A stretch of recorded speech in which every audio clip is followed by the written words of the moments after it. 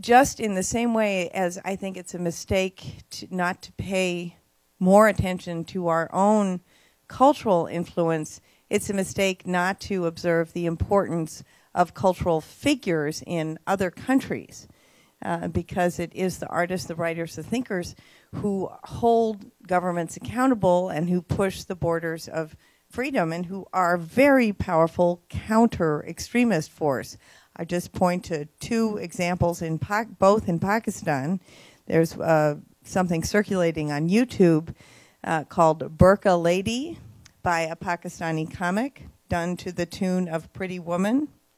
It is very funny, and it totally pokes fun at the burqa. This is not something, you know, that I would go out and do, but when it's done by a Pakistani comic, it's quite funny.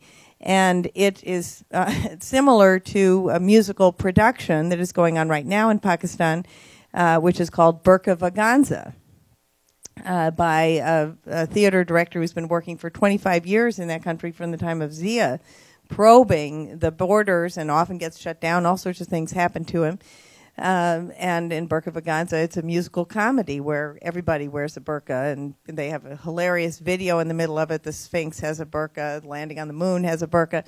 And, you know, it's a way, short of publishing something in the newspaper, which will be exercised, of poking fun, but, you know, through humor, that's a way of showing people things that, you know, that really sink into people. So I would say there are many ways in which cultural figures are a very strong counter-extremist force in society.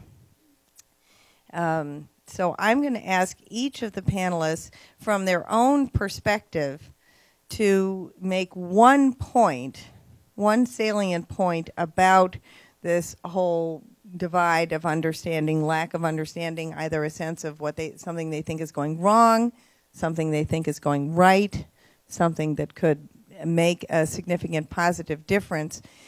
Just one very short point each, and then I'm going to turn to you all for questions and comments, and I'm going to begin with the two people who I didn't allow to ask their questions last time. And if you want to raise a question about one of the earlier talks, you didn't get to do that, go right ahead.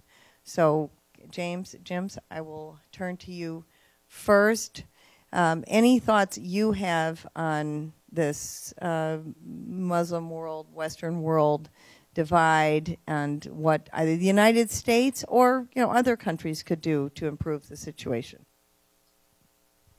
Okay, thanks. I agree that it's a difficult divide to isolate, you know, where it is and what it is. But with respect to our discussion of rights and who has them, the Organization of the Islamic Conference, which is definable, it's, you know, made up of very specific numbers of states, are seeking to make the divide a legal one in the United Nations through promoting an exception to the Universal Declaration of Human Rights for their members, saying that those rights that are, in their opinion, compliant with Sharia are fine, those that are not, are not.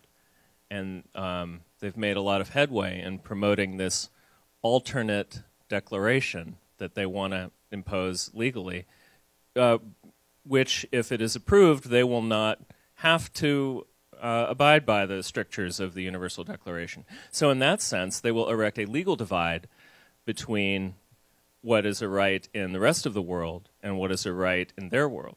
Now, I would distinguish between those legal rights and the natural human rights that, for example, Freedom House discusses and tries to promote. I think that everybody understands what natural rights are, and everybody understands human rights on that level. But on the legal level and what's enforceable, the OIC is attempting to establish a parallel standard that would differ from what the rest of the world considers rights, and then they wouldn't be held responsible for the abuses that happen in many countries that are member states of the OIC. So if they accomplish that, we'll have no problem saying who's who. I don't know that the problem is lack of understanding, incidentally, between the two sides. It may be too much understanding. Certainly the jihadists have no problem. I mean, they completely understand the West and what they hate about it. So it's not a matter of reaching out to them and explaining how great we are. They already despise what we consider to be wonderful things about us. And I mentioned before, and I highly recommend, as I do to all my students, Osama bin Laden's November 2002 letter to the Americans, in which he answers the question, why are we at war? And in about a 20-page letter, he explains exactly what their gripes are. So if you want to know what the war is all about, I recommend it. And just the final thing I'd like to say is that another universal value is humor. As you mentioned, Berkeley or what have you, James Woolsey, the former DCI, promotes the movie Team America, for example, as a useful cultural outreach, because it's such a farce, if you've seen that movie. But yeah, I think that humor is something that the extremists can't stand up against. It deflates their pretensions and holds them up to the kind of ridicule that they just can't deal with it.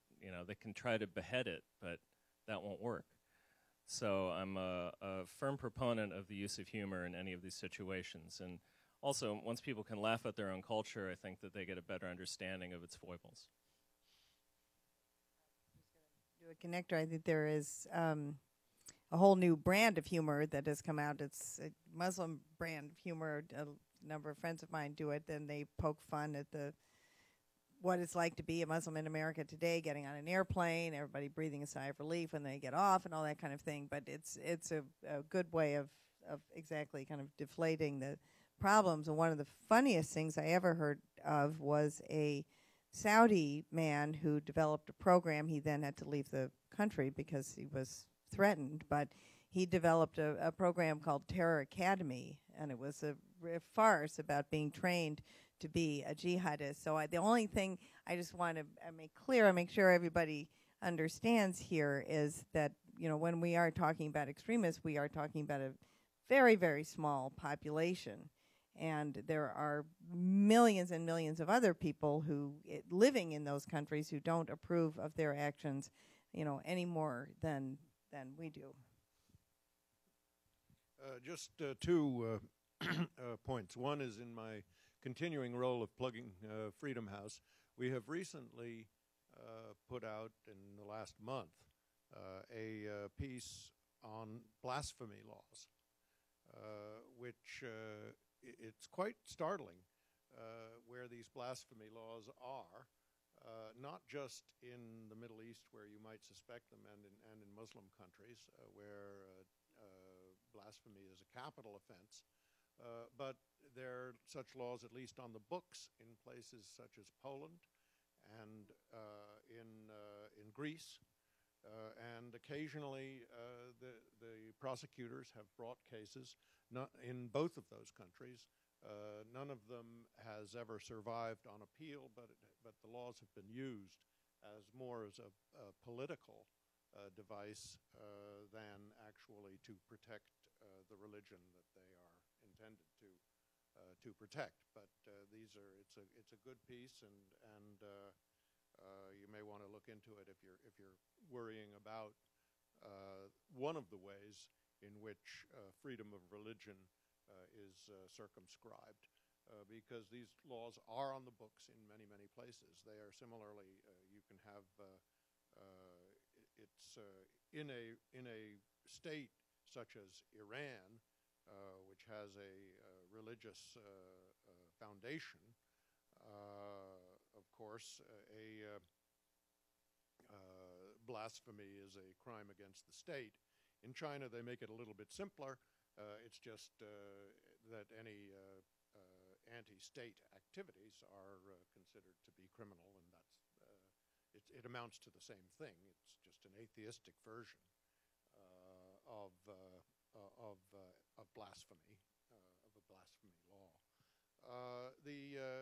The second point I'd make is on in terms of understanding. Of course, we've got to be in favor of understanding one another's religions and promoting their the right of exercising one's religion. whatever it may happen to be, or no religion. This is fundamental to the Western experience, I understand, and not something that goes down very easily in Islamic theology. But I think maybe one of the things that we should be emphasizing a little bit more in our, I'm speaking now of the West, in its discussion about the role of religion in life, is that it isn't that we haven't in the West gone through this. We have seen it in the most brutal form, religious intolerance and religious strife. It made life absolutely impossible in the early 17th century and almost destroyed Europe until people got a hold of themselves and just in part were exhausted. But we have seen what religious conflict, religiously based conflict, can do. And once you've seen that, there is no worse type of conflict for tearing a society apart and destroying its prospects, no matter what religion you belong to. So maybe that's one of the best things that we can do, is to point out our own experience of this. And it's not so much, as I understand it, the division between Islam and Christianity. It's the divisions internal in Islam are at least as violent and strongly felt as outside. Oh, it's an absolutely critical point. I think I don't mean to, and I'm sure you meant to say that it's not a question of the Islamist theology that advocates violence, because the Quran does not, as specifically is against killing innocent people and advocates acceptance of other people, but it's rather an extremist ideology. And the reason I keep emphasizing understanding, I don't mean to be so kumbaya about this, but the Gallup poll, of the largest poll taken of the Muslim populations around the world, and they've just come out with their second version of this same poll, the sort of post-Cairo poll, found, when people were asked what was the largest cause of discord, divide, whatever, between Muslim majority populations and other people in the world, they said the answer was lack of respect. A very important part of this, lack of respect and understanding for Islam and Muslims around the world. Manifested, of course, in many different ways, including foreign policy, including burning of Quran, and actually including negative portrayals in film and television. So I don't mean to say it's all perfect. So it doesn't come out of nowhere. This is really seen as an issue. I guess the one point I would make is an expansion on Cynthia, your observation that the title, the subject should not be interreligious understanding. I would agree with that. I think the subject is understanding between communities that happen to be defined, at least partly, in terms of the majority religion. And the more that religious content per se can be left out of the discussion, the better from my point of view. And I think some of what my colleagues on the panel have already said illustrate that, particularly Mr. Taft's point about what the Christian world was doing in the 30 Years' War in the 1600s.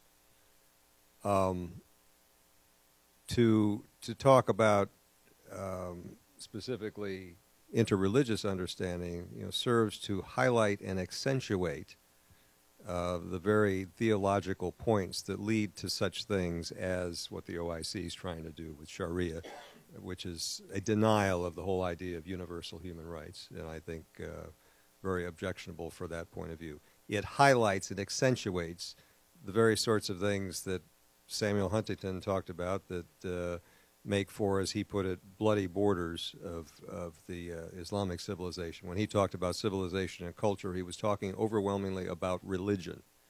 And if you think about it, and this was not just the case with the 30 Years' War, but the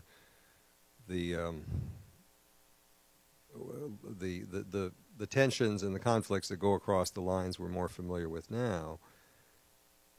To the extent that religious content is involved, you're talking about content that gets people to believe that they have divine will on their side, that their God or their version of the same God is directing that certain affairs ought to be ordered in certain ways, and that is precisely the kind of justification that leads people to do extreme things and to be extremely intolerant of those who see things otherwise. So to the extent we can get away from the religious content, the more we can do that, the better.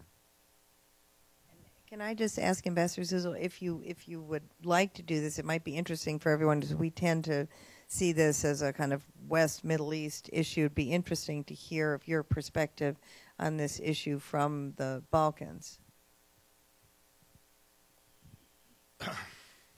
You are giving me a very difficult task to be concrete on something that it is rather abstract. Of course, I can talk about that because, frankly, everything that we were talking about and that we are talking about right now was in a way, in a very, very tragical way, was happening in the part of the world that I'm coming from. I'm coming from Croatia, but namely in Bosnia and Herzegovina. We had more or less, when I, for example, met and I had the privilege of having lunch with Samuel Huntington sometimes in the 90s, he said to me, doesn't Bosnia and Herzegovina reminds you on a summary of my book? And there was something in it.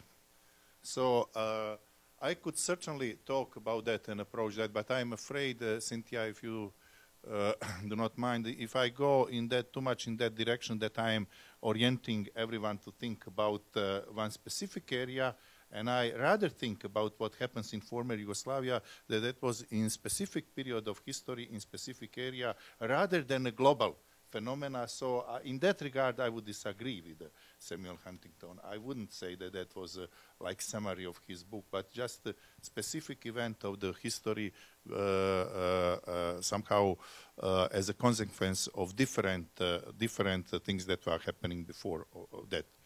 But if I can stay for the moment more on a universal thing, the thing that I wanted to mention, and I do agree that we should not try to treat this panel as an interreligious dialogue, because obviously we cannot do that, although I do believe that there is a big role and almost necessity in this world to have that kind of dialogue.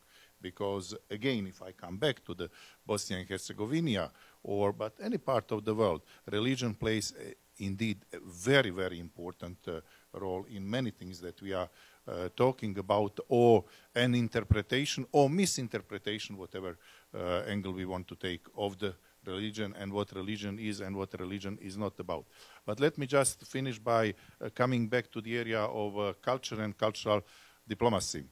I tend to believe that there is a strong role in generally soft powers and particularly in cultural diplomacy in promoting universal values. But by saying that, I would like to somehow offer to you one point of view that I think that we people from West sometimes are confusing. We are confusing universality of the human values and the cultures. Culture is not, substance of the culture is not universal. Quite in contrary. Culture comes from the, how to say, down to the, from specificity of that nation, of that specific group.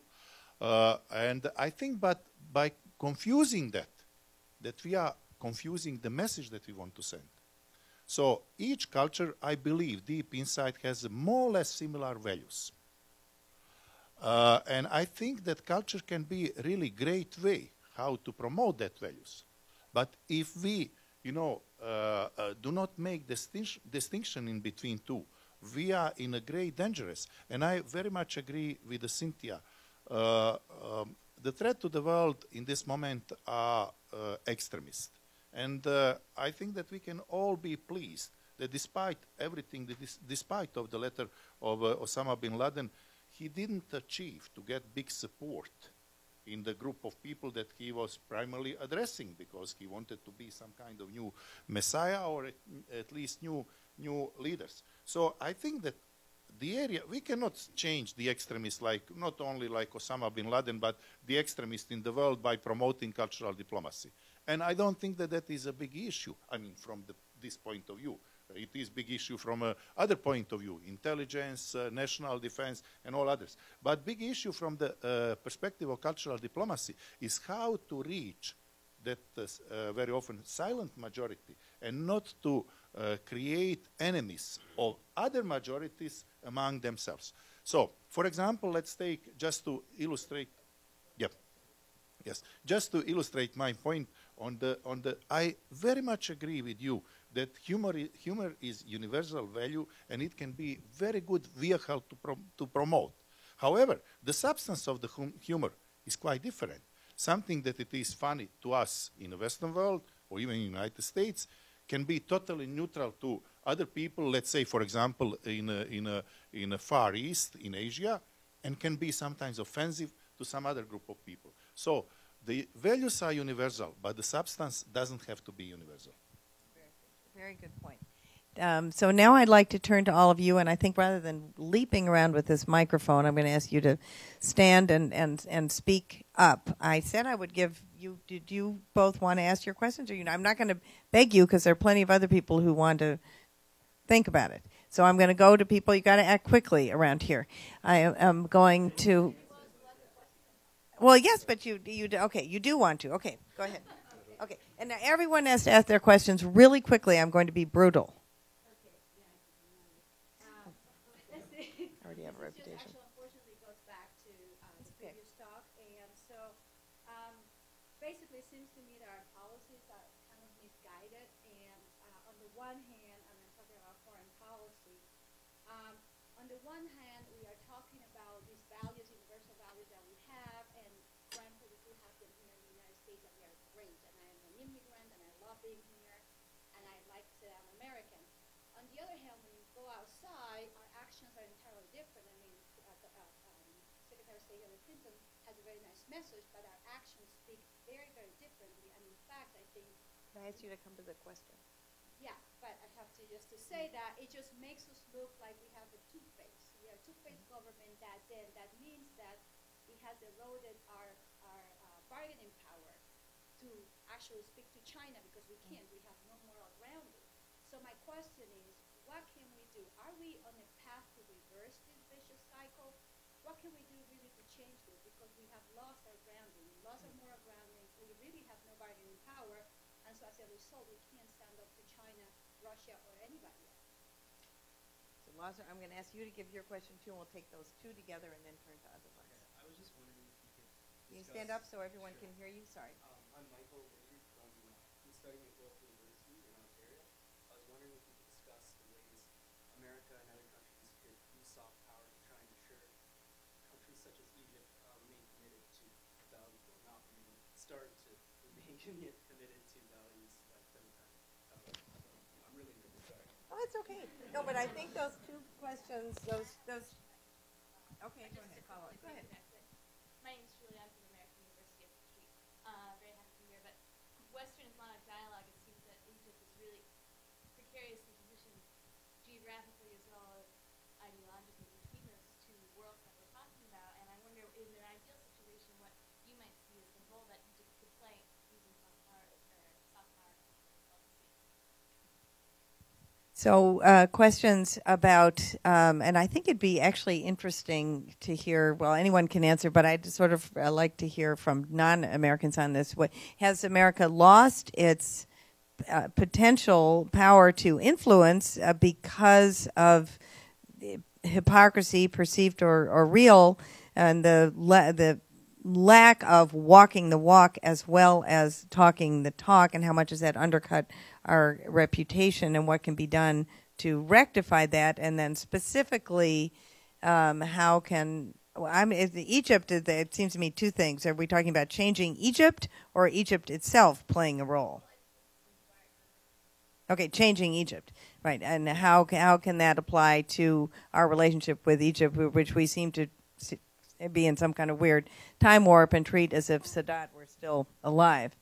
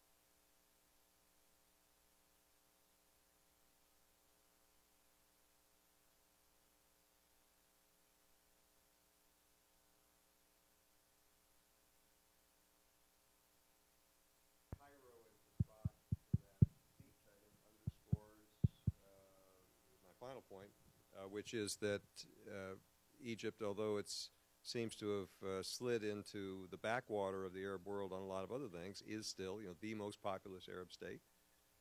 It matters a lot, and it could be a kind of lodestar for other change elsewhere in the Arab world. I'm going to just jump in on Egypt and the Cairo speech. I was at a conference in Alexandria, and I want to say something about what just happened in Alexandria. Such a tragedy. I was at a conference in Alexandria organized by the Biblioteca Alexandrina a year after President Obama's Cairo speech, specifically to follow up on it and to try to identify deliverables and work on joint projects to actually realize concretely some of the wonderful promise in the speech. Sadly, the U.S. government offered no support for this conference, but sent representatives who said, we're very happy to bring the power of the United States to convene meetings, and the response, unfortunately, as you've said, from the other side was, we've been trying to actually realize some of the promise of this wonderful speech, but the disappointment was enormous that there had been so little follow-up. And I think it is so challenging of how you work on these issues, because it is true that the Bush administration was very strong on this, but also identified an individual who should be let out of prison, which tended to kind of backfire. And I think that there's this very delicate combination of respect and pushing. And unfortunately, the person pushing that, the ambassador at the time, wasn't so well liked in Egypt. We then had a wonderful ambassador, Frank Ricciardoni, who did a fantastic job, not so much taking the airwaves to say you must do X, Y, Z, but nonetheless really, really pushing. And so it's so hard to get that balance right. But then meanwhile, when the White House invites the president and his son twice, I think already here in very official important positions, President Mubarak and Gamal Mubarak, then that's, the rest of the Arab world sees that and sees us essentially honoring this dictator. So it's very hard to have authority then. If I can just make one additional point. We do have an example from, say, the late 70s through to 1990 of an instance where human rights was pushed as a separate agenda with the Soviet Union and with the countries of Eastern Europe, I think with some considerable success. And you had, it was not, when Secretary Schultz, for example, would go to Moscow, he would meet with dissidents there right after he had been discussing the START issue or other things. You can do it. You don't have to pay a price, I don't think, on the political end by pursuing human rights agenda. And that experience, and it would pay to look at it very closely to see how it did work. But I think we did pursue both at that time. Yeah, excellent point. We have other questions. Why don't we take the two of you right here? Go ahead. You would start. I also would like to go back to... Stand up and speak up, please. I also would like to go back to your talk.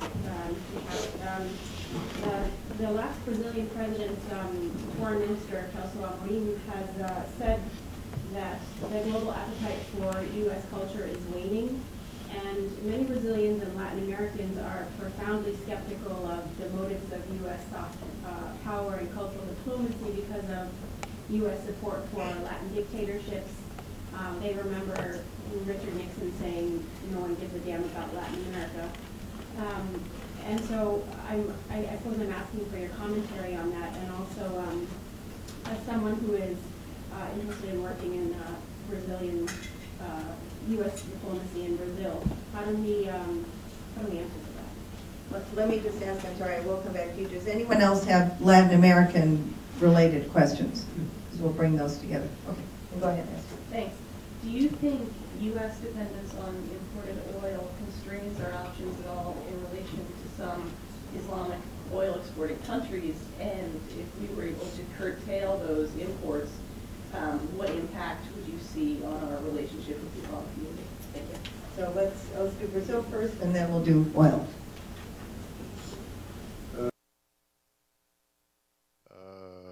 On the point, it wasn't really Brazil, but it was the point that elsewhere in Latin America as well, there is a memory of many dictators who were supported by Americans and the American governments. Not only that, there were invasions of Mexico on a fairly regular basis, actually, starting in 1848 and continuing on. So there's much to criticize in the American record, but I think the only way to counter it is to demonstrate our support for democratic regimes, really over the last, starting probably in the late 70s, which is now quite a long time ago. I mean, more than half of Latin America wasn't born since the time we started supporting democratic movements in Latin America, and I think we've had a fairly good record on that, and including, I would say, in Salvador, vis-a-vis Nicaragua in the years of the 80s, and that's so we do need to obviously acknowledge shortcomings in the past, but I don't think really that serious people in Latin America are worried that we don't support democratic governments today. We do, and they know that. They're criticizing the past for some other reason. It's convenient, and I don't. We can't. There's nothing we can do about it to change it except say yes, but it's past, and look at the last 30 years. Did you want to say anything about oil? Oh, sure. Yeah, I live for the day when oil is irrelevant. That would be an amazing day if some energy source was found that would replace oil. I know it would cause a lot of disruptions, but a lot of those disruptions would be good. And I'm not talking specifically about funding Islamic radicalism, although that happens, but when you look at Venezuela, looking at Iran and their nuclear program, looking at resurgent Russia and the problems attendant to that, you see oil behind all of these things. So I think it would be fantastic if there was some way to wean the world off oil. And it's not the U.S. Imported oil that's the problem. We get most of our imports come from Canada.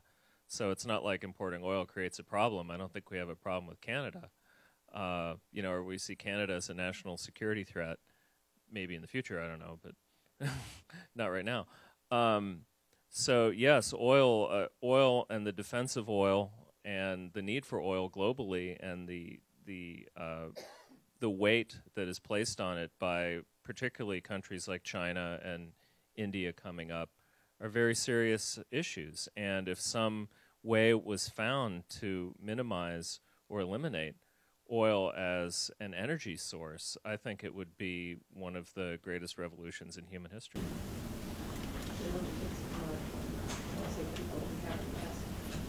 Questions? It's you at the end of the table. Go ahead. I've had the privilege to work on several smaller scale public diplomatic conferences with young people in the Middle East.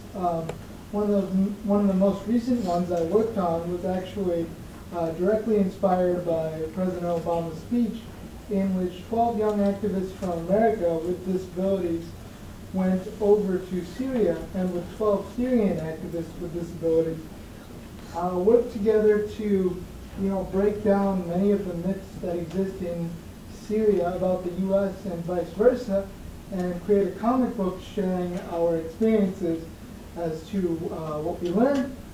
But one of the things I've noticed, including with some other ones like sending comedians to the Muslim world or vice versa, is that they all operate on a relatively small scale toward a very targeted group.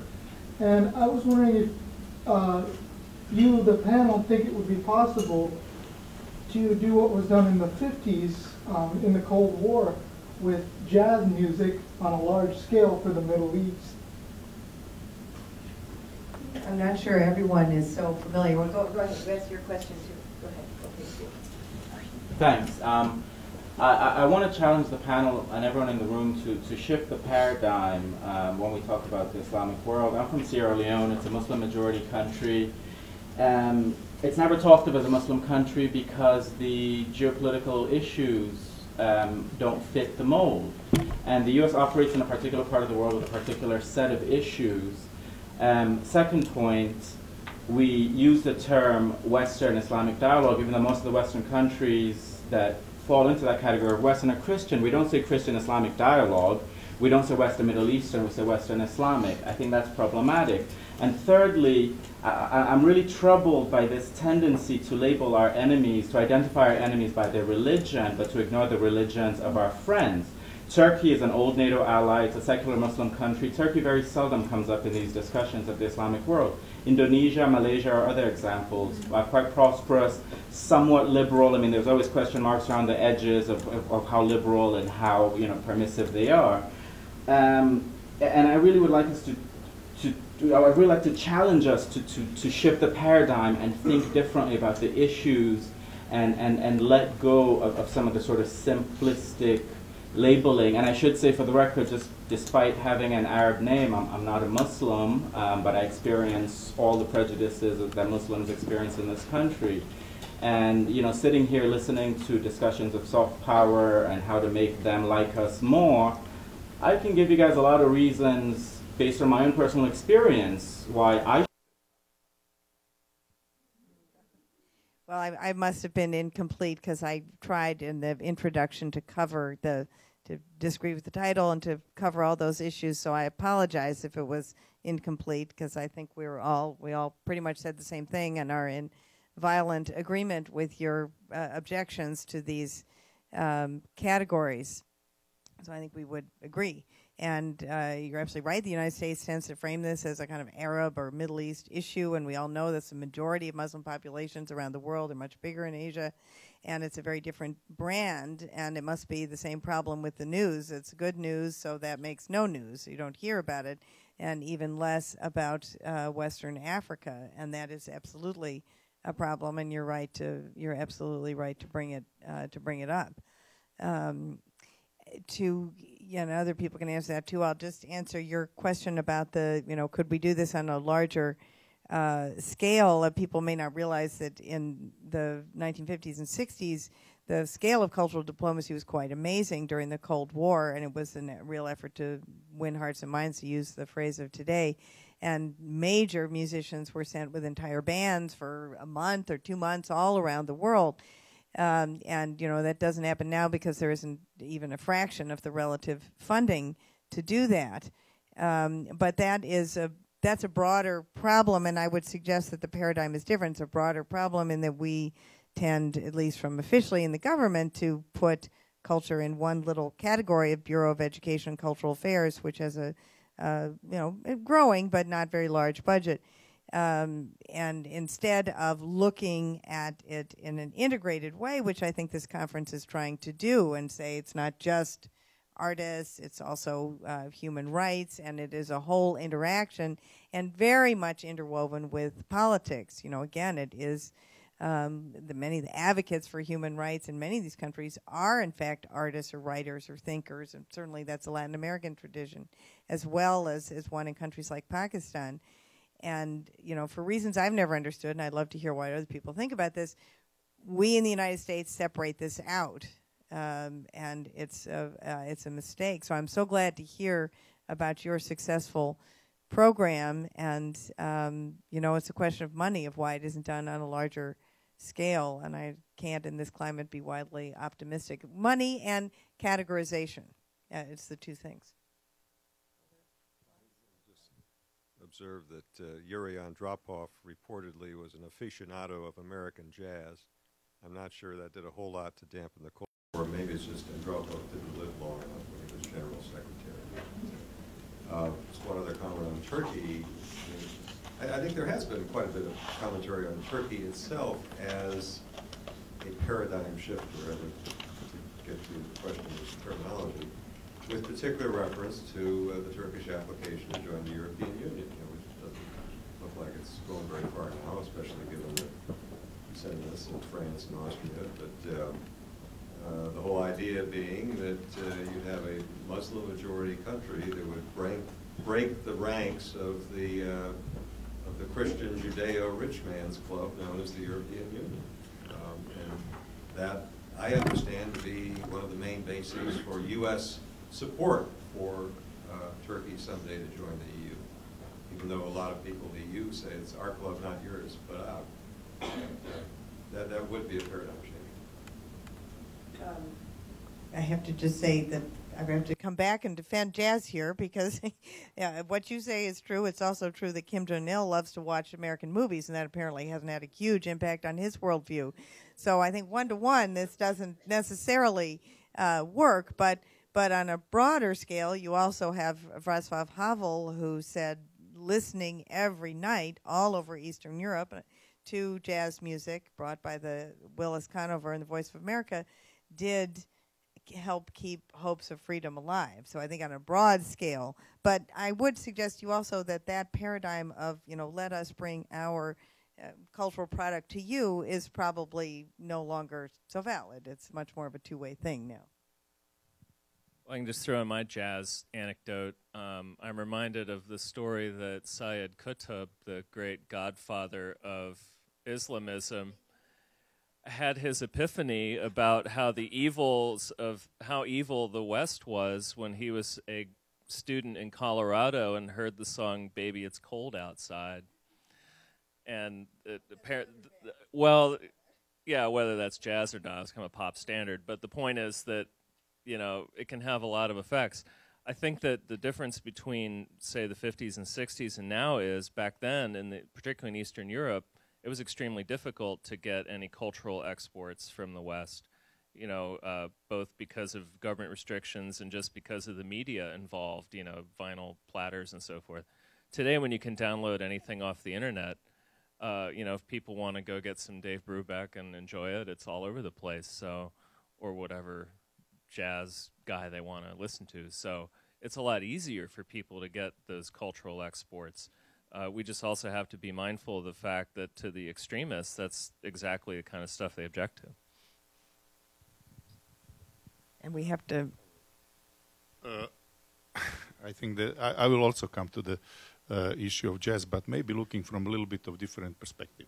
I think that jazz indeed could play and played important role in communist world. But basically, cultural traditions were the same.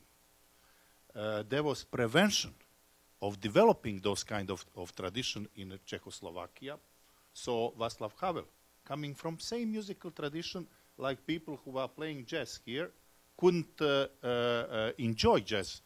But it is not same everywhere in the world. You try to bring jazz bands in some Chinese villages and communicate with them that way. It can be taken as a kind of offensive act on their own culture. So I wonder very often why we do not learn a little bit more about the cultures of others and promoting the same values. Because when I say, there is a distinctively different music in the East, but it is music. People enjoy it. We know very little about that. We know much less about music from the Eastern world than they know about music from our part of the world. And in that regard, despite of the fact that I was coming from communist part of the world, there is no difference between even Russia and United States in the terms of cultural background, cultural coming. But there is a difference in comparison with some other words. So it's a very sensitive issue. When you are promoting the culture, I think that it is very important not to be seen as offensive, as that you are selling your own products, but that you are actually sharing universal values despite of the media, of the concretization of that value. And there is a new model, which, as I say, I think the model of sending our jazz bands is probably out of date. There is a new model many examples of it. Just one is a wonderful small organization called American Voices, which collaborates with musicians in whatever country they work, and they work in countries coming out of conflict. They produce a wonderful CD called Jazz Bridges Afghanistan, where they collaborated, a small number of American musicians collaborated with Afghani musicians. It was such a successful collaboration that they then toured Europe performing. And I would say, you know, jazz is wonderful. Who doesn't love jazz? But today's language that is more the shared language, I would say, is hip-hop more than jazz, which is very much of a global language that started here in the same way jazz did. Let's take just a couple more questions, and I think we're all going to keel over. Okay. I'm trying to get someone who has not asked a question. I think you have not asked a question, you have not asked a question, you have not asked a question. So why don't you go first? Okay, just quickly, with reference to Mr. Taft's answer about I think you need to stand up. Suspicion of American power in Latin America, and also addressing Dr. Pillar's American sentiment in the rest of the world. I was wondering, are there other solutions other than kind of saying, look, we haven't exercised bad power in a while? Like, is there another solution to anti-Americanism? Is maybe the retreat of American influence culturally, economically, politically? Is that a possible solution? Does America need to exist on so many levels in so many different countries to secure its own national? Is there an overstep in that? Is that something? Why don't we take the question from you and a question from you? Hi, my name is Pradeep Pushpa, and I'm a student at the University of Michigan. And my question is, when we talk about Western-Islamic dialogue, so basically these two regions have very different views. They have very different views, sometimes two different extremes. And in this dialogue, are we trying to make them accept our belief, or are we trying to find the middle ground, or are we just trying to understand it?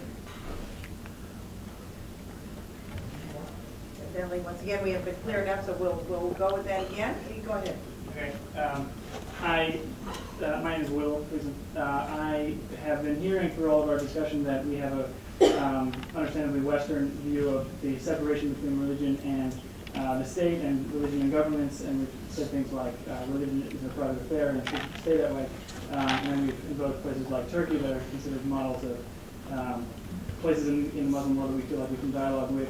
But I can tell you from personal experience that when you travel to Turkey, they stamp your passport when you come into the country, and on it says the Islamic Republic of Turkey. So in that sense, it's a very public kind of declaration of where they stand religiously. And so my question with all of these different prompts is there any leeway moving forward for religious or intercultural dialogue as it concerns religion between the Islamic world and the Western world, especially given that there are things like in the French government there's a new Center for Religion, which is run by a Lebanese Catholic who speaks Arabic and can interface with the rest of the world. There's also here in Washington a place called the International Center for Religion and Diplomacy that promotes just this kind of linkage between religion and diplomacy, to use religion as a means to improve diplomatic relations. And if, in your opinion, how embracing religion as opposed to keeping it separate from our governance and governing practices might be possible now or in the future. I might let everyone have a chance to, and I apologize for those of you whose questions we didn't take. Perhaps you can speak to people afterwards, but I think we will need to make this the last round, and I'll let everyone answer what you would like to answer, or say goodnight.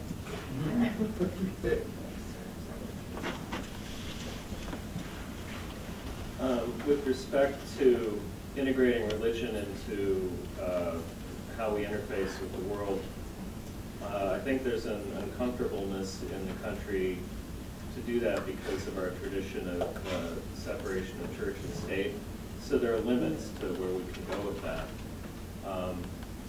On the other hand, I think that it's a mistake to not understand the key role that religion plays in other countries in the world, where there is no separation. In fact, where some countries are either explicitly theocratic or functionally theocratic, and to try to divide our understanding of how their system works with religion would be wrong.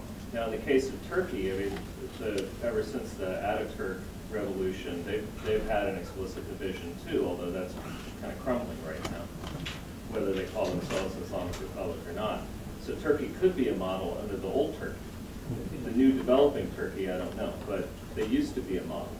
The fact that that model is under assault and that there's no resurgence in, or surgence in other parts of the Middle East of a separation model, I think, is a backward motion, because there used to be movement in that direction.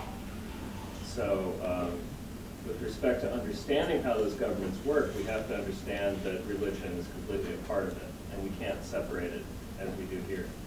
But I think that that separation is something that if we can promote it, we should promote. Just a word on Latin America. I think on balance it's best to just move forward and say let's move on.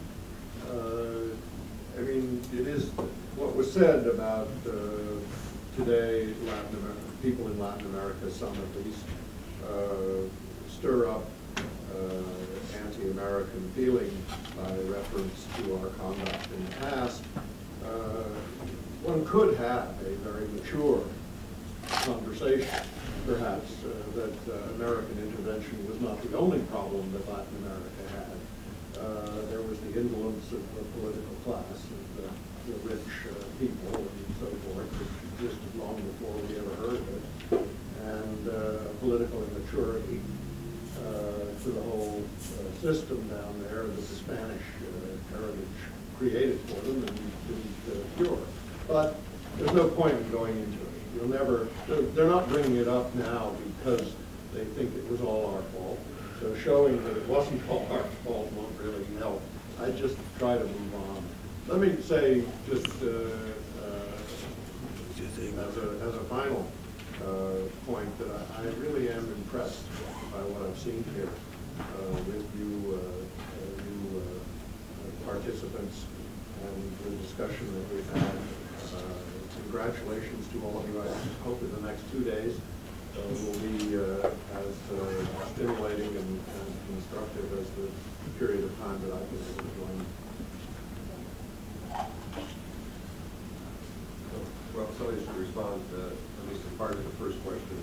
It was way beyond the scope of the discussion, but in brief, yes, retrenchment of some sorts would be a big improvement. We're not talking about soft power now. U.S. influence as well as the cultural influence can be just as great as ever. It's really more the hard varieties, the physical presence and occupational type varieties of overseas presence that have most often caused the resentment. And I would just cite as an example of an indication of this Bob Pape's research about suicide terrorism and the association of that with foreign, physical, especially military occupation. I would agree that there are many so interesting questions that were raised that demonstrates that in a very optimistic picture, at least from this point, that young people are thinking that way. And I would also agree very much with your statement. I think that the issue is not to impose our culture to others, but to recognize and to understand other cultures. Or let me use even Turkey as an example. You know, sometimes we tend to think from our perspective. And we have to accept the fact that people are not thinking from our perspective. For example, for us, people in Western world, particularly in the United States, religious is a private issue. But in many parts of the world, that is not the case. Turkey is mostly, in their political part, secular. I would argue for that, and I can spend the evening on that. But I happen to know both President and Prime Minister of Turkey. Not only that they are very religious people, but religion is part of their political agenda, and not necessarily in a negative way. On the other hand, you have a European Union that is saying why European Union is rejecting Turkey. It's primarily because of religion, sorry to say, but I think so. And they will not say that openly. So for me, the issue of why I see the role of the Turkey positive because I believe that in a huge majority of situation and a huge majority of positions, Turkey is taking the values that exist in the, let's say, democratic part of the world. So I think looking from this part of the world, it's not important for me how deeply religious I am. It's not even important how much religion plays roles in that particular culture. What is important to me is that we are sharing the same system of value, and that same system of value is opening possibility to all of us to develop. I might just end by, because I do want to clarify this, make sure it's understood. I don't think anyone here is talking about trying to change anyone's culture and impose this culture on theirs. Whether it's religion, whether it's the culture, I don't think anyone is saying that, and I want to be absolutely clear about that. The emphasis on understanding, and with understanding comes respect, is grounded in not only what we know concretely about the people, what people believe causes this divide, but also research into terrorism. If you study the Harvard scholar Jessica Stern, she was the first one who suggested that a sense of humiliation was behind the extremists who perpetuate these terrible acts. They're both terror in the name of God. And she was initially ridiculed and has since been confirmed time and time again. So I would submit to you the understanding without an imposition one way or another. And particularly, again, in a country that said yesterday where we have so little in our public education about other parts of the world.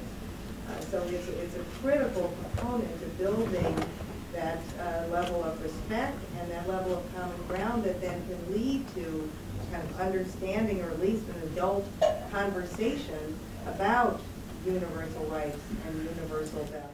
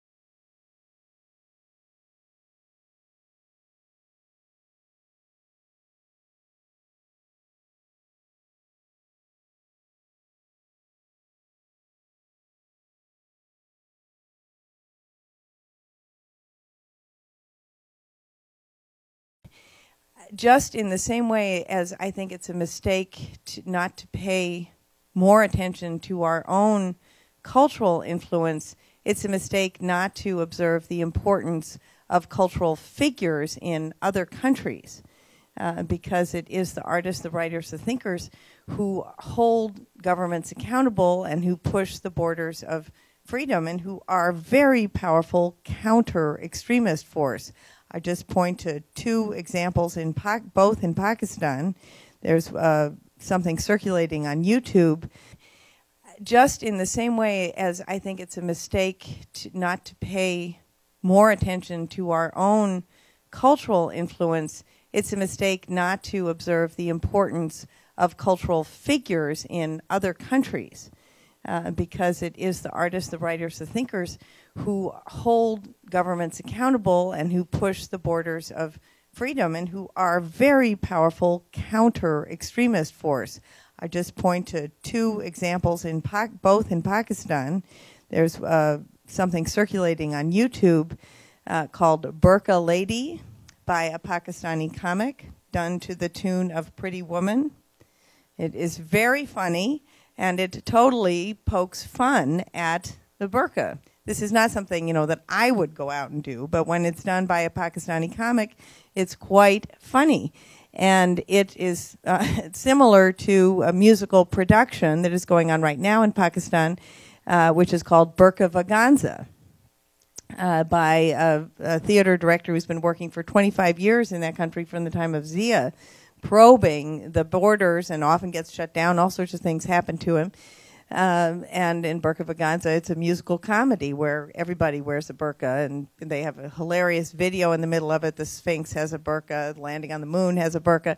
And, it's a way, short of publishing something in the newspaper, which will be exercised, of poking fun, but, through humor, that's a way of showing people things that, that really sink into people. So I would say there are many ways in which cultural figures are a very strong counter-extremist force in society. So I'm going to ask each of the panelists from their own perspective to make one point, one salient point about this whole divide of understanding, lack of understanding, either a sense of something they think is going wrong, something they think is going right, something that could make a significant positive difference. Just one very short point each, and then I'm going to turn to you all for questions and comments, and I'm going to begin with the two people who I didn't allow to ask their questions last time. And if you want to raise a question about one of the earlier talks, you didn't get to do that, go right ahead. So, James, I will turn to you first. Any thoughts you have on this Muslim world, Western world divide, and what either the United States or other countries could do to improve the situation?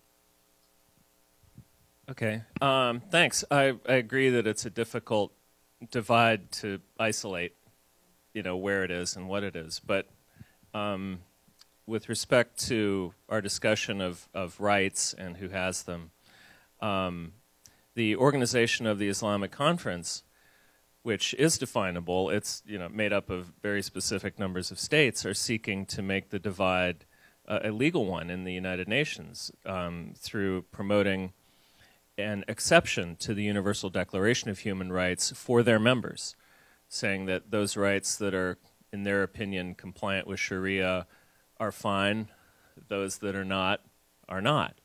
And they've made a lot of headway in promoting this alternate declaration that they want to impose legally, which, if it is approved, they will not have to abide by the strictures of the Universal Declaration. So in that sense, they will erect a legal divide between what is a right in the rest of the world and what is a right in their world. Now, I would distinguish between those legal rights and the natural human rights that, for example, Freedom House discusses and tries to promote.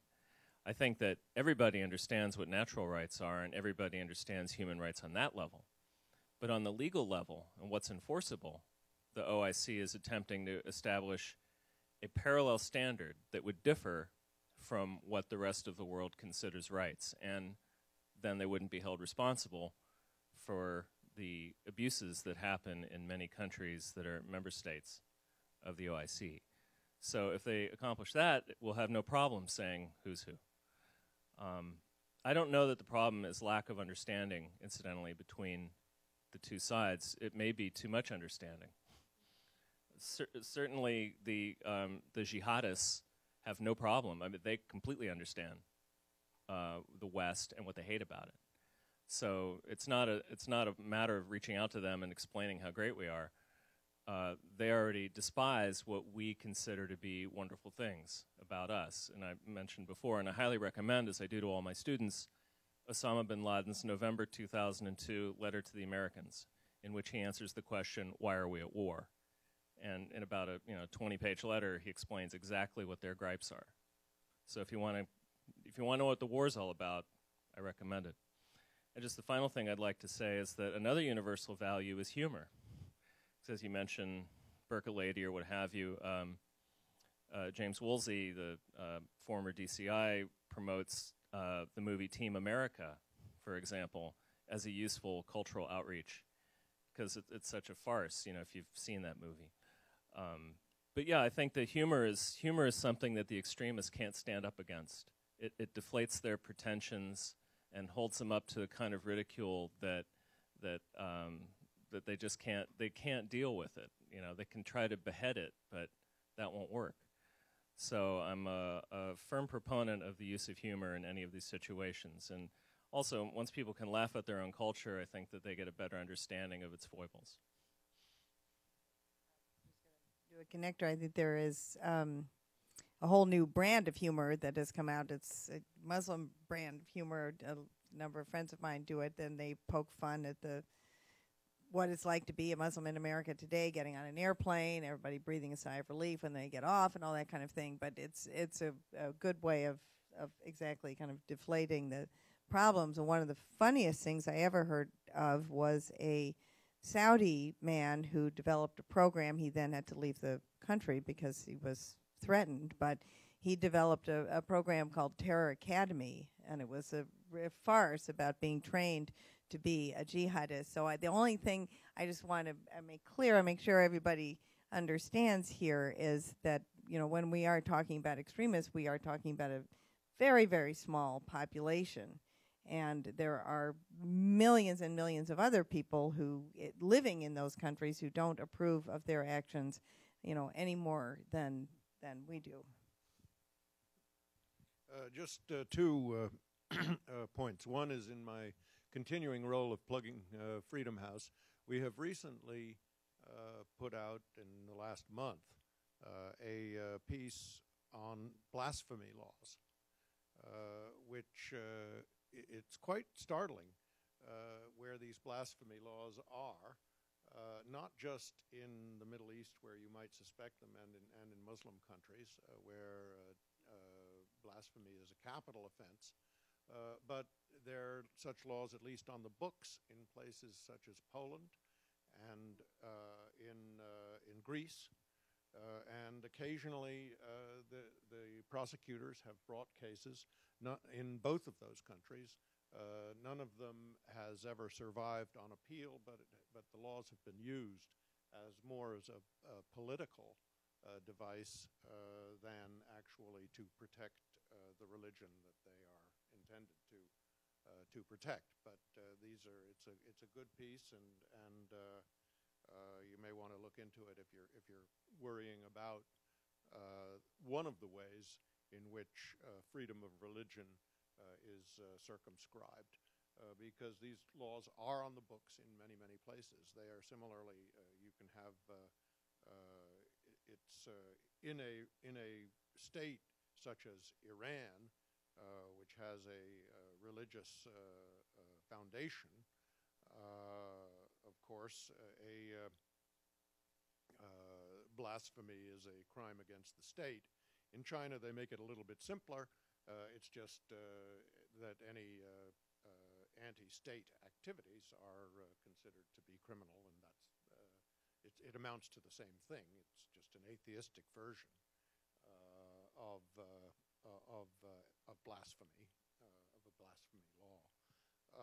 The second point I'd make is on in terms of understanding. Of course, we've got to be in favor of understanding one another's religions and promoting the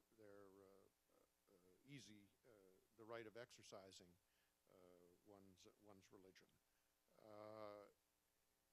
whatever it may happen to be, or no religion. This is fundamental to the Western experience, I understand, and not something that goes down very easily in Islamic theology.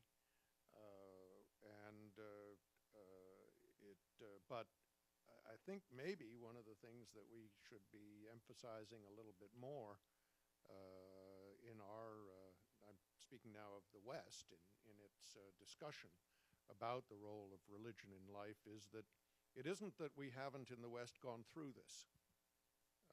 We have seen it in the most brutal form, religious intolerance and religious strife.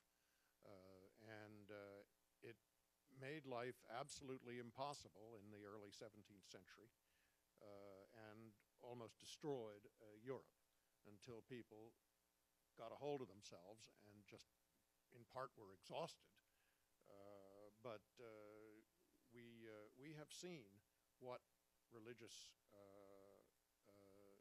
conflict, religiously based conflict can do, and once you've seen that, there is no worse type of conflict for tearing a society apart and destroying its prospects, no matter what religion you belong to. So maybe that's one of the best things that we can do, is to point out our own experience of this. And it's not so much, as I understand it, the division between Islam and Christianity. It's the divisions internal in Islam are at least as violent and strongly felt as outside. Oh, it's an absolutely critical point. I think I don't mean to, and I'm sure you meant to say that it's not a question of the Islamist theology that advocates violence, because the Quran does not, as specifically is against killing innocent people and advocates acceptance of other people. But it's rather an extremist ideology. And the reason I keep emphasizing understanding, I don't mean to be so kumbaya about this, but the Gallup poll, of the largest poll taken of the Muslim populations around the world, and they've just come out with their second version of this same poll, the sort of post-Cairo poll, found, when people were asked what was the largest cause of discord, divide, whatever, between Muslim majority populations and other people in the world, they said the answer was lack of respect. A very important part of this, lack of respect and understanding for Islam and Muslims around the world. Manifested, of course, in many different ways, including foreign policy, including burning of Quran, and actually including negative portrayals in film and television. So I don't mean to say it's all perfect. So it doesn't come out of nowhere. This is really seen as an issue.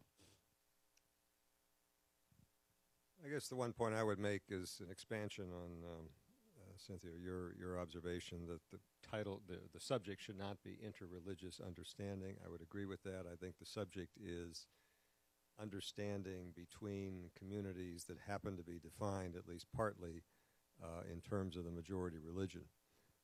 And the more that religious content per se can be left out of the discussion, the better from my point of view. And I think some of what my colleagues on the panel have already said illustrate that, particularly Mr. Taft's point about what the Christian world was doing in the 30 Years' War in the 1600s.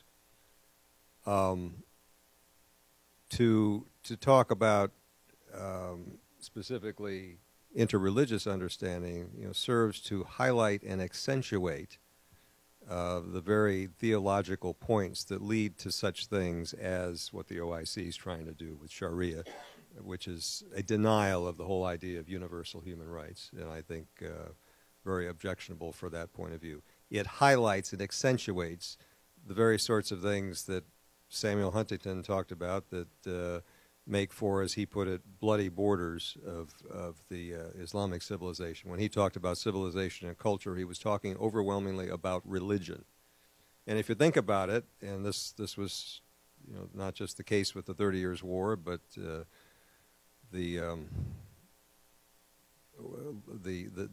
tensions and the conflicts that go across the lines we're more familiar with now. To the extent that religious content is involved, you're talking about content that gets people to believe that they have divine will on their side, that their God or their version of the same God is directing that certain affairs ought to be ordered in certain ways, and that is precisely the kind of justification that leads people to do extreme things and to be extremely intolerant of those who see things otherwise. So to the extent we can get away from the religious content, the more we can do that, the better. Can I just ask Ambassador Zuzul, if you would like to do this, it might be interesting for everyone, because we tend to see this as a kind of West Middle East issue. It'd be interesting to hear of your perspective on this issue from the Balkans. You are giving me a very difficult task to be concrete on something that it is rather abstract. Of course, I can talk about that because, frankly, everything that we were talking about and that we are talking about right now was in a way, in a very, very tragical way, was happening in the part of the world that I'm coming from. I'm coming from Croatia, but namely in Bosnia and Herzegovina. We had more or less, when I, for example, met and I had the privilege of having lunch with Samuel Huntington sometimes in the 90s, he said to me, doesn't Bosnia and Herzegovina reminds you on a summary of my book? And there was something in it. So I could certainly talk about that and approach that, but I'm afraid, Cynthia, if you do not mind, if I go in that too much in that direction, that I am orienting everyone to think about one specific area, and I rather think about what happens in former Yugoslavia, that was in specific period of history, in specific area, rather than a global phenomena. So in that regard, I would disagree with Samuel Huntington. I wouldn't say that that was like summary of his book, but just a specific event of the history somehow as a consequence of different things that were happening before that. But if I can stay for the moment more on a universal thing, the thing that I wanted to mention, and I do agree that we should not try to treat this panel as an interreligious dialogue, because obviously we cannot do that, although I do believe that there is a big role and almost necessity in this world to have that kind of dialogue. Because again, if I come back to the Bosnia and Herzegovina, but any part of the world, religion plays indeed a very, very important role in many things that we are talking about, or an interpretation or misinterpretation, whatever angle we want to take of the religion and what religion is and what religion is not about. But let me just finish by coming back to the area of culture and cultural diplomacy. I tend to believe that there is a strong role in generally soft powers and particularly in cultural diplomacy in promoting universal values. But by saying that, I would like to somehow offer to you one point of view that I think that we people from West sometimes are confusing. We are confusing universality of the human values and the cultures. Culture is not, substance of the culture is not universal. Quite in contrary. Culture comes from the, how to say, down to the, from specificity of that nation, of that specific group. And I think, but by confusing that we are confusing the message that we want to send. So each culture, I believe, deep inside has more or less similar values. And I think that culture can be a really great way how to promote that values. But if we, you know, do not make distinction in between two, we are in a great dangerous. And I very much agree with Cynthia. the threat to the world in this moment are extremists. And I think that we can all be pleased that despite everything, despite of the letter of Osama bin Laden, he didn't achieve to get big support in the group of people that he was primarily addressing, because he wanted to be some kind of new messiah, or at least new leaders. So I think that the area, we cannot change the extremists, like not only like Osama bin Laden, but the extremists in the world by promoting cultural diplomacy. And I don't think that that is a big issue. I mean, from this point of view. It is a big issue from other point of view, intelligence, national defense, and all others. But big issue from the perspective of cultural diplomacy is how to reach that very often silent majority, and not to create enemies of other majorities among themselves. So, for example, let's take, just to illustrate, yes, just to illustrate my point on the, I very much agree with you that humor is universal value, and it can be very good vehicle to promote. However, the substance of the humor is quite different. Something that it is funny to us in the Western world, or even in the United States, can be totally neutral to other people, let's say, for example, in a Far East, in Asia, and can be sometimes offensive to some other group of people. So the values are universal, but the substance doesn't have to be universal. Very good point. So now I'd like to turn to all of you, and I think rather than leaping around with this microphone, I'm going to ask you to stand and speak up. I said I would give you, did you both want to ask your questions? Or I'm not going to beg you, because there are plenty of other people who want to think about it. So I'm going to go to people. You got to act quickly around here. I am going to, well, yes, but you okay, you do want to. Okay, go ahead. Okay, and now everyone has to ask their questions really quickly. I'm going to be brutal.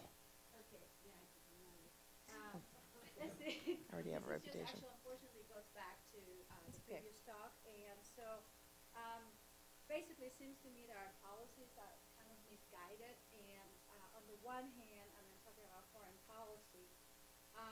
On the one hand, we are talking about these values, universal values that we have, and granted, we do have them here in the United States, that we are great. And I am an immigrant, and I love being here, and I like to say I'm American.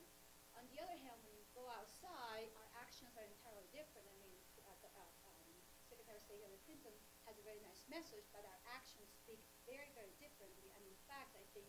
Can I ask you to come to the question? Yeah, but I have to just to say that it just makes us look like we have a two-face. We are a two-face government that means that it has eroded our bargaining power to actually speak to China, because we can't. We have no moral grounding. So my question is, what can we do? Are we on a path to reverse this vicious cycle? What can we do really to change this? Because we have lost our grounding. We lost our moral grounding. We really have no bargaining power. And so as a result, we can't stand up to China, Russia, or anybody else.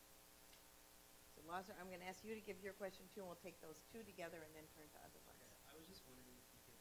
Can you stand up so everyone can hear you? Sorry. I'm Michael from studying at Guelph University in Ontario.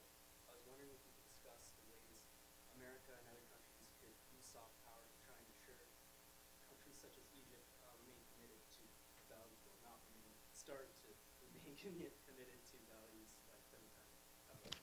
I'm really sorry. Oh, it's okay. No, but I think those two questions, those. Okay, go ahead. Follow it. Go ahead. My name is Julie. I'm from American University of the Street. Very happy to be here. But Western-Islamic dialogue, it seems that Egypt is really precariously positioned geographically as well as ideologically between those two worlds that we're talking about. And I wonder, in an ideal situation, what you might see as the role that Egypt could play using soft power or soft power diplomacy. So questions about, and I think it'd be actually interesting to hear, well, anyone can answer, but I'd sort of like to hear from non-Americans on this. Has America lost its potential power to influence because of hypocrisy, perceived or real, and the lack of walking the walk as well as talking the talk, and how much does that undercut our reputation, and what can be done to rectify that? And then specifically, how can Egypt, it seems to me two things. Are we talking about changing Egypt or Egypt itself playing a role? Okay, changing Egypt, right? And how can that apply to our relationship with Egypt, which we seem to be in some kind of weird time warp and treat as if Sadat were still alive?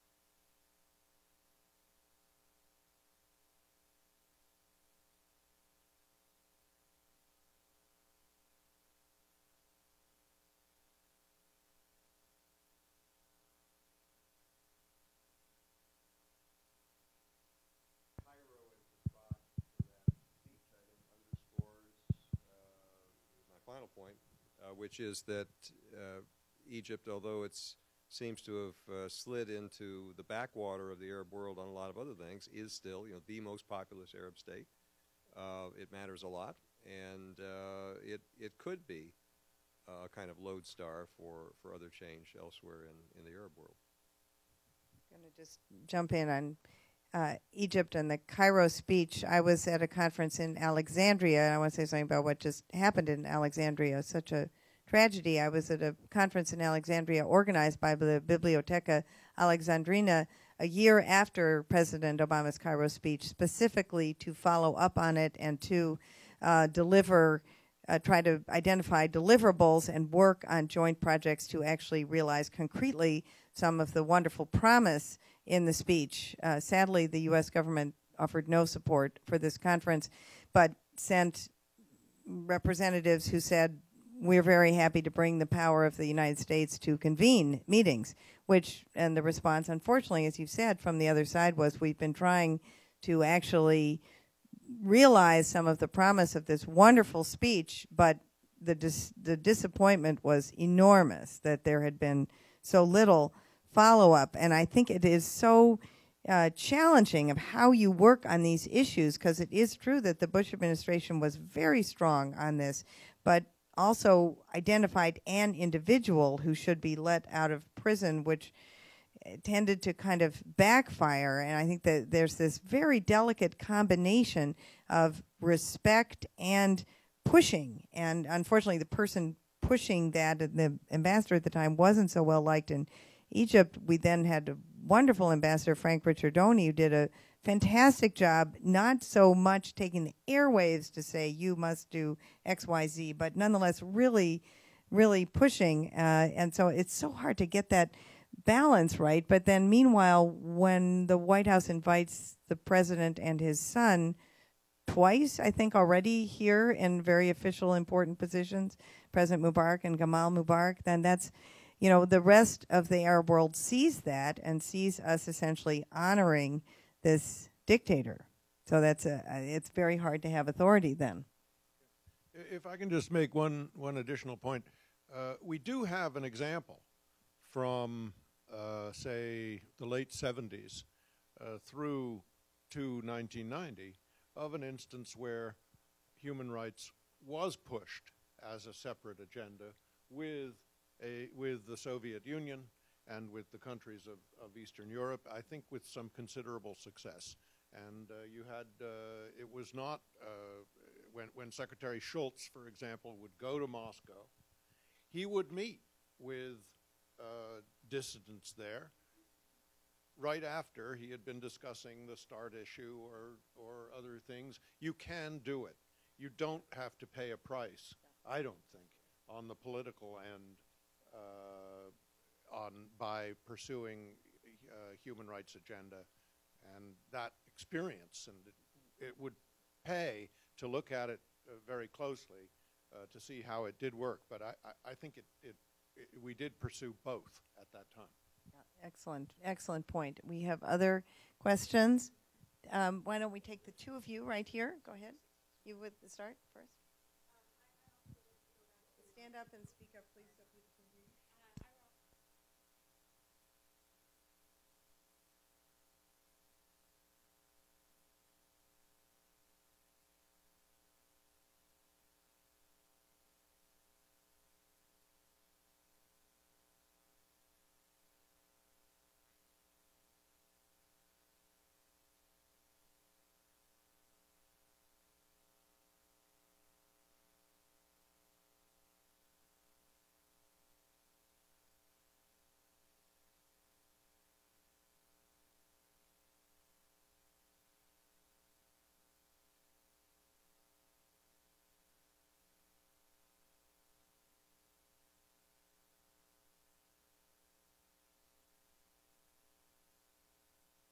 Anyone else have Latin American related questions? Because we'll bring those together. Okay, and go ahead and ask.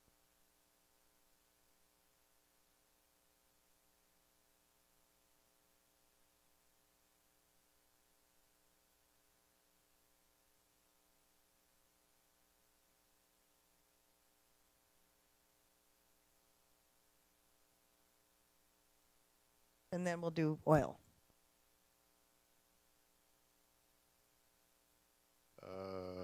On the point, it wasn't really Brazil, but it was the point that elsewhere in Latin America as well, there is a memory of many dictators who were supported by Americans and the American governments. Not only that, there were invasions of Mexico on a fairly regular basis, actually, starting in 1848 and continuing on.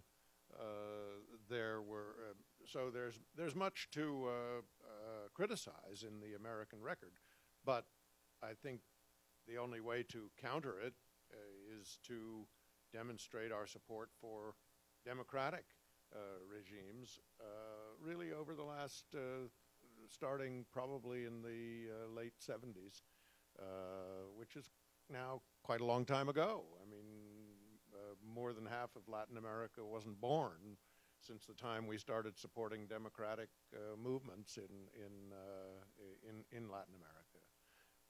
And I think we've had a fairly good record on that, and including, I would say, in Salvador, vis-a-vis Nicaragua in the years of the 80s. That's so we do need to obviously acknowledge shortcomings in the past, but I don't think really that serious people in Latin America are worried that we don't support democratic governments today. We do, and they know that. They're criticizing the past for some other reason. It's convenient, and I don't. We can't. There's nothing we can do about it to change it except say yes, but it's past, and look at the last 30 years. Did you want to say anything about oil? Oh, sure. Yeah, I live for the day when oil is irrelevant. That would be an amazing day if some energy source was found that would replace oil. I know it would cause a lot of disruptions, but a lot of those disruptions would be good. And it's not. I'm not talking specifically about funding Islamic radicalism, although that happens. But when you look at Venezuela, looking at Iran and their nuclear program, looking at resurgent Russia and the problems attendant to that, you see oil behind all of these things.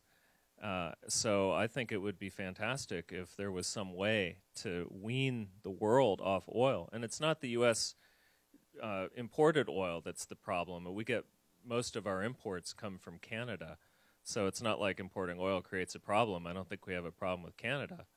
Or we see Canada as a national security threat. Maybe in the future, I don't know, but not right now. So yes, oil and the defense of oil and the need for oil globally and the weight that is placed on it by particularly countries like China and India coming up are very serious issues. And if some way was found to minimize or eliminate oil as an energy source, I think it would be one of the greatest revolutions in human history. Trying to say people who haven't asked questions. Is you at the end of the table and then behind you? Go ahead. Go ahead. I've had the privilege to work on several smaller scale public diplomatic conferences with young people in the Middle East. One of the most recent ones I worked on was actually directly inspired by President Obama's speech in which 12 young activists from America received awards, and over a period when the 12 Syrian activists received awards, worked together to break down the ways in which existing view about the U.S. and vice versa, and create a comic book sharing our experiences to what we learned.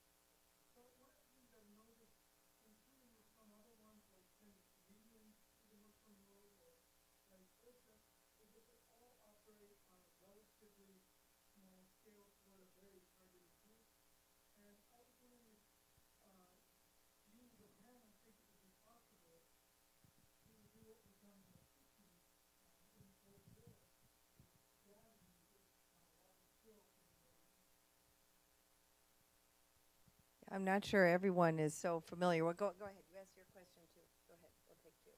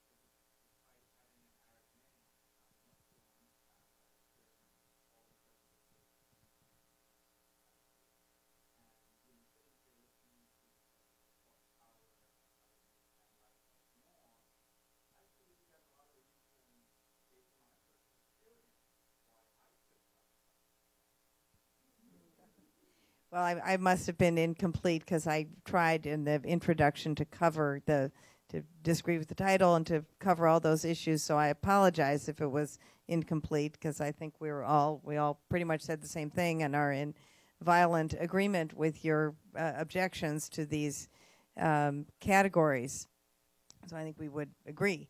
And you're absolutely right. The United States tends to frame this as a kind of Arab or Middle East issue, and we all know that the majority of Muslim populations around the world are much bigger in Asia, and it's a very different brand, and it must be the same problem with the news. It's good news, so that makes no news. You don't hear about it, and even less about Western Africa, and that is absolutely a problem, and you're absolutely right to bring it up. Other people can answer that too. I'll just answer your question about could we do this on a larger scale? People may not realize that in the 1950s and 60s, the scale of cultural diplomacy was quite amazing during the Cold War, and it was a real effort to win hearts and minds, to use the phrase of today. And major musicians were sent with entire bands for a month or 2 months all around the world. That doesn't happen now because there isn't even a fraction of the relative funding to do that. But that's a broader problem, and I would suggest that the paradigm is different. It's a broader problem in that we tend, at least from officially in the government, to put culture in one little category of Bureau of Education and Cultural Affairs, which has a growing but not very large budget. And instead of looking at it in an integrated way, which I think this conference is trying to do, and say it's not just artists, it's also human rights, and it is a whole interaction and very much interwoven with politics. Again, it is many of the advocates for human rights in many of these countries are in fact artists or writers or thinkers, and certainly that's a Latin American tradition, as well as one in countries like Pakistan. And, for reasons I've never understood, and I'd love to hear what other people think about this, we in the United States separate this out, and it's a mistake. So I'm so glad to hear about your successful program, and, it's a question of money, of why it isn't done on a larger scale, and I can't in this climate be wildly optimistic. Money and categorization, it's the two things. Observe that Yuri Andropov reportedly was an aficionado of American jazz. I'm not sure that did a whole lot to dampen the cold. It's a mistake. So I'm so glad to hear about your successful program, and it's a question of money, of why it isn't done on a larger scale, and I can't in this climate be wildly optimistic. Money and categorization, it's the two things. Observe that Yuri Andropov reportedly was an aficionado of American jazz. I'm not sure that did a whole lot to dampen the cold.